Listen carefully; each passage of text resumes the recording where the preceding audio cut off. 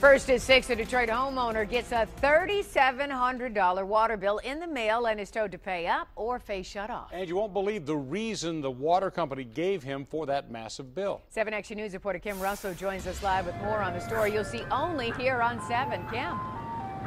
Yes, to put it into perspective, he could have filled up a bathtub 47 times, flushed a toilet 2,300 times, filled up a swimming pool. He told workers here that he did none of that, and they said, sorry, pay up.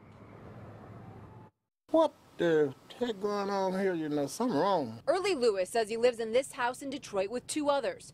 He's used to paying about $50 a month max for water. So when he got this bill, for you read it right, more than $3 grand, he knew something wasn't right. Well, the last water bill was a whopper, like $3,740 and I'm like, can't be, no way possible. He took a closer look and saw that on one day between the hours of midnight and 1 a.m., the meter recorded he used 3,740 gallons. You don't have an indoor pool that you're hiding, do you? No, no way.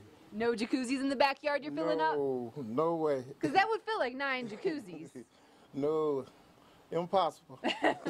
So I called the authorities at the Detroit Water and Sewerage Department. They looked into it and found it was a mistake. Now, instead of more than $3,000, Early owes $36,000. Now everything's straight, back as normal. I am so glad. And I appreciate it too. Thank you. Y'all the best. Now, you may ask why workers here at the Detroit Water and Sewage Department didn't fix it when they were told about this outrageous amount of water use in just 1 hour.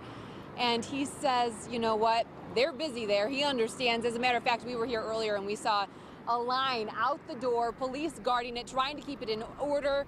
It is definitely a busy time every day at the Water and Sewage Department offices. Reporting live in Detroit, Kim Russell, 7 Action News. Apparently a lot of people have swimming pools they're hiding in their houses or something.